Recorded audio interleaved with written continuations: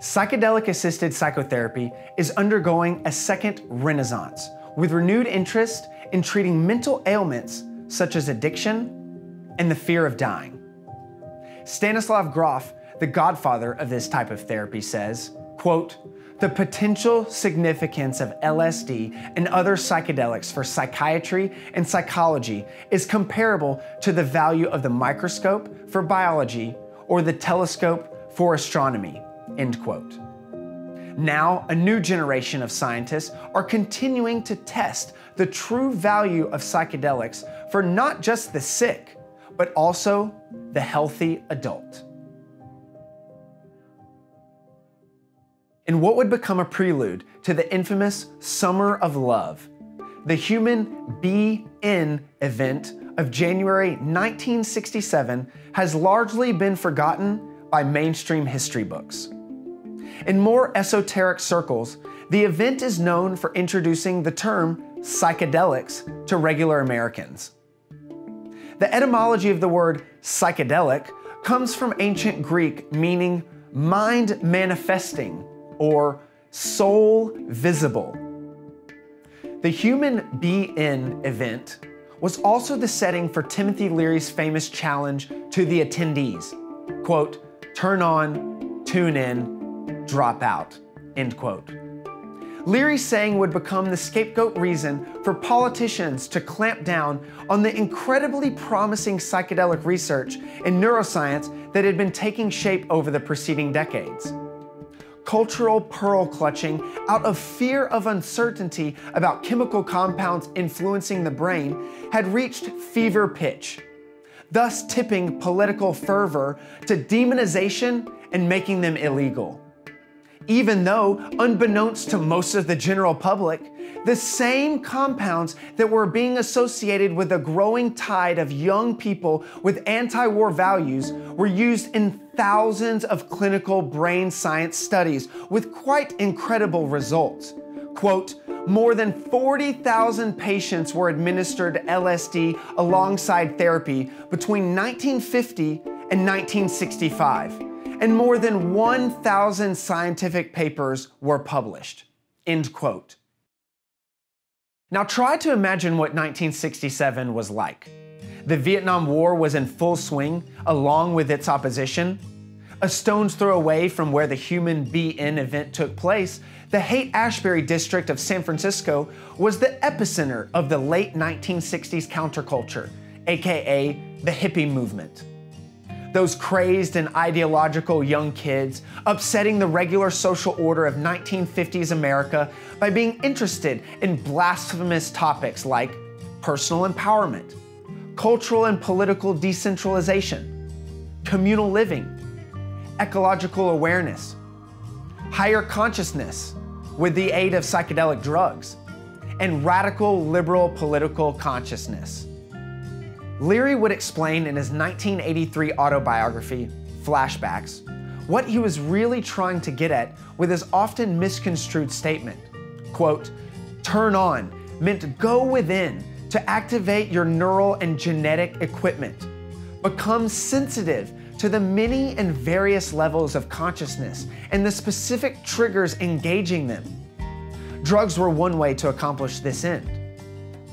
Tune in meant interacting harmoniously with the world around you. Externalize, materialize, express your internal perspectives. Drop out suggested an active, selective, graceful process of detachment from involuntary or unconscious commitments. Drop out meant self-reliance, a discovery of one's singularity, a commitment to mobility, choice, and change. Unhappily, my explanations of this sequence of personal development are often misinterpreted to mean get stoned and abandon all constructive activity, end quote. Regardless of Leary's intentions, the death knell of the first psychedelic renaissance was struck. An entire generation of critical research, bordering on two, was lost from apprehension of the bad trip boogeyman and other fear-mongering reasons not based on science. The sacred past. The Tassili in Arger National Park in southeast Algeria is home to ancient rock art carvings that are around 7,000 to 9,000 years old. These carvings point to a lengthy and deep relationship between humans and psychedelic mushrooms, in what was most likely a ritualistic ceremony to ingest a sacrament for mind-altering experiences. The ancient artists must have thought of these mushrooms' importance enough to carve depictions of them and their users into rock for future generations. Rock art is the first permanent form of visual communication known to mankind.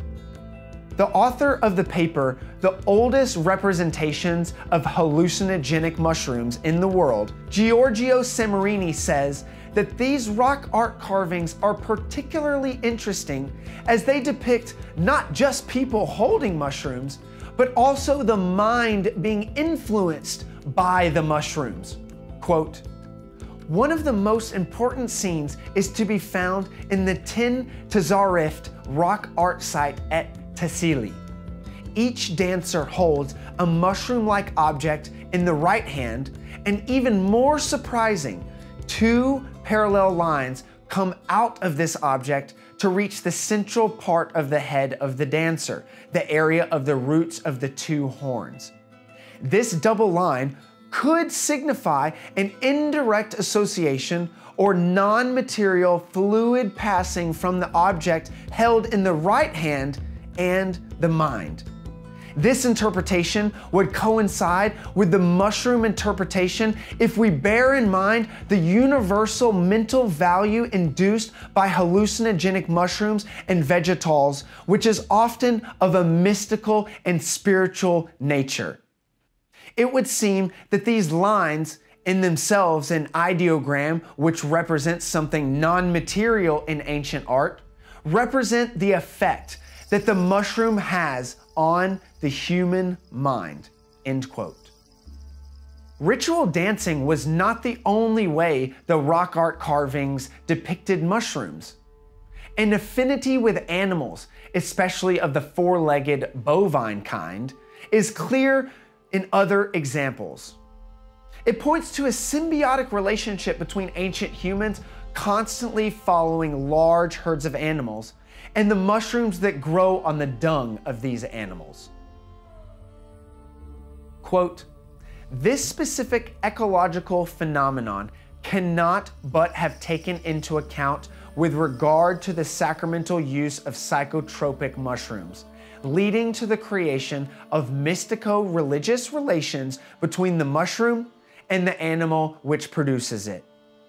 Furthermore, the dung left by herds of quadrupeds were important clues with prehistoric hunters on the lookout for game, and the deepening of such scatological knowledge probably goes back to the Paleolithic period. Thus, we have a further argument in favor of the version of events that would have it that there have been mythical associations with religious interpretations on different occasions between the sacred animal and the hallucinogenic mushroom." End quote. The urge to transcend self-conscious selfhood is, as British author Aldous Huxley puts it in The Doors of Perception, a quote, "principal appetite of the soul," end quote. From beetle petals to cannabis, from San Pedro cactus to the poppy, the ancients used the natural ingredients of their environment in a sacred way to expand their own consciousness. Every human culture since prehistory has had experience with mind-altering substances and could be one of the earliest indicators of religions being formed. Eliza Guerra-Doce, a Spanish archaeologist who studies the use of psychoactive substances in ancient cultures, says, quote, "Psychoactive plants were woven deeply into belief systems and spiritual practices in every corner of the globe. There are certain scholars who believe that the idea of religion itself emerges from the use of psychoactive plants around the world. We find drugs in tombs, in ceremonial places, always connected with ritual activity." End quote. I want to drive home the point that it was revered and respected in ancient cultures to take psychoactive substances, it being one of the most sacred and influential experiences of one's life. It was the ancient way of seeing behind the curtain of reality. Even more important was to journey back to this existence, hopefully the user being more capable of handling regular life with knowledge gained from the other side. In addition to personally journeying, the collective was also influenced by integrating the experiences of users into the community who have also gone through this rite of passage. The scientific present. Fast forwarding a few thousand years to the 1900s, we meet a who's who of characters in the psychopharmacology world that are beginning to poke around with novel compounds. This would begin the first psychedelic renaissance. Anyone dealing with the mind was immediately enthralled by the benefits of these unique chemical structures. Not only was it for people in need, but also for those who did not know they needed it. There are enough storylines and character arcs to fill volumes, but here are some historical timeline highlights to cover the broad strokes. In 1886, German pharmacologist Louis Lewin publishes the first systematic study of the peyote cactus. In 1914, a botanist calling himself Mr. W ingested a psilocybin mushroom for scientific research purposes. Mr. W detailed his experience, which appeared in the September 18, 1914 issue of Science magazine. In 1938, Swiss chemist Albert Hofmann synthesizes LSD-25 for the first time with interesting animal results, but nothing particular of note for humans. Synthesis and study sits on the shelf for 5 years. On April 16, 1943, the same Hofmann has an epiphany and re-examines the shelved LSD compound, but accidentally absorbs some through his fingernails. In his journal, he wrote, quote, "At home, I lay down and sank into a not unpleasant, intoxicated-like condition, characterized by an extremely stimulated imagination. In a dreamlike state, I perceived an uninterrupted stream of fantastic pictures, extraordinary shapes with intense kaleidoscopic play of colors. After some 2 hours, this condition faded away." End quote. On April 19, 1943, Hofmann decided to self-experiment and had the first full-blown acid trip known to mankind. Overcome by the experience, he asked his assistant to join him in a bicycle ride home, making April 19th famously Bicycle Day. The next day, Hofmann said he felt incredible, had a renewed sense of awe, and the knowledge that he had just come into contact with the most potent psychoactive drug mankind has ever produced. He concluded, quote, "This self-experiment showed that LSD-25 behaved as a psychoactive substance with extraordinary properties and potency. There was, to my knowledge, no other known substance that evoked such profound psychic effects in such extremely low doses that caused such dramatic changes in human consciousness." End quote. In 1953, the British author Aldous Huxley takes mescaline under the supervision of psychiatrist Humphrey Osmond, who famously coined the term psychedelic. Huxley then went on to write The Doors of Perception the following year about his experience. In 1953, the CIA conducts Project MKUltra, aka the CIA Mind Control Program. In April 1956, Hungarian physician and chemist Dr. Stephen Sura has the first DMT trip. In 1957, amateur mycologist Robert Gordon Wasson's photo essay, The Discovery of Mushrooms That Cause Strange Visions, is published in Life magazine. It chronicles his experience taking psilocybin mushrooms 2 years earlier during a Mazatec ritual with curandera Maria Sabina in Oaxaca, Mexico. Wasson and his photographer were seemingly the first Westerners to ever be involved in a Mazatec ceremony. In 1958, writer and lecturer Alan Watts, who popularized Eastern religion to a Western audience, takes LSD for the first time. From 1950 to the mid-1960s, pioneered by the godfather of psychedelics, Stanislav Grof, there were more than 1,000 clinical papers discussing 40,000 patients, several dozen books, and 6 international conferences on psychedelic drug therapy. From 1960 to March of 1962, the Harvard Psilocybin Project was run by Timothy Leary and Richard Alpert, also known as Ram Dass. This included the Concord Prison Experiment, in which inmates were given psilocybin in an effort to reduce recidivism. And lastly, the Good Friday Experiment, in which patients were administered psilocybin as part of a study designed to determine if the drug could facilitate the experience of profound religious states. In May of 1962, Leary and Alpert were fired from Harvard University and the psilocybin project was scrapped. In 1963, LSD hit the streets in the form of liquid-soaked sugar cubes.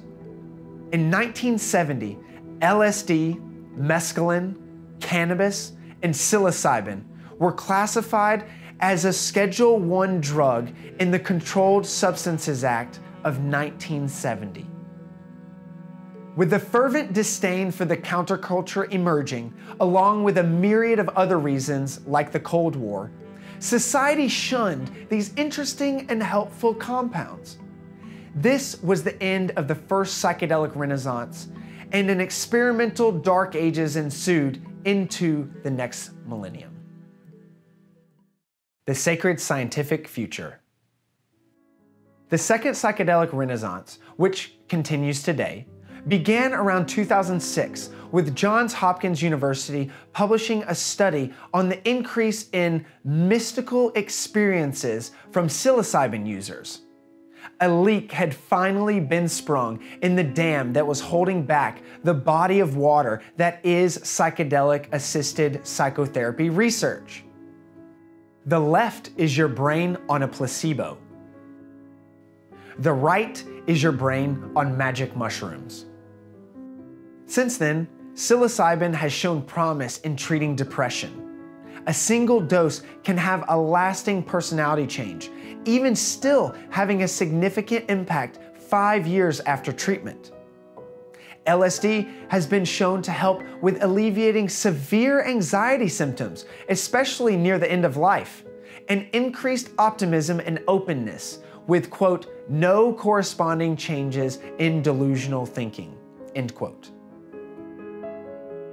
Both LSD and psilocybin are unique and powerful compounds that decrease activity in the default mode network area of the brain that is associated with the dissolution of ego.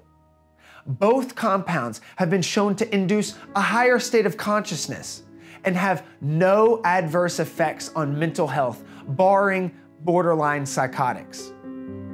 MDMA has even shown massive promise for PTSD patients. With some extra Bitcoin handy in 2015, I donated to a crowdfunding project that was trying to produce the world's first LSD brain imaging study. A year later, the findings were published. The latest findings in neuroscience point to how our brains filter out the real world through evolutionarily influenced cerebral shortcuts in everyday waking consciousness. Through years of experience, our brains have gotten pretty good at being a prediction-generating organ. When taking psychedelics, adults can retune that prediction model by having to integrate a completely novel data point that some would argue is the definition of a mystical experience. An encounter with the sacred through a mystical experience can produce profound emotions like unity with everything, preciousness about the experience and deserving of respect, a noetic feeling that there is something more real and more true than everyday waking consciousness, positive mood and joy, the transcendence of time and space, ineffability, long-term consequences, integrated senses of appreciation and well-being, and, as Albert Hoffman said, quote, an understanding of the divine message in its universal language would bring an end to the war between the religions of the world, end quote. Psychedelic-assisted psychotherapy will be noted as a turning point in humanity's study of the brain. The Godfather himself, Stanislav Grof, said, quote, this unique property of psychedelics makes it possible to study psychological undercurrents that govern our experiences and behaviors to a depth that cannot be matched by any other method and tool available in modern mainstream psychiatry and psychology. In addition, it offers unique opportunities for healing of emotional and psychosomatic disorders, for positive personality transformation and consciousness evolution.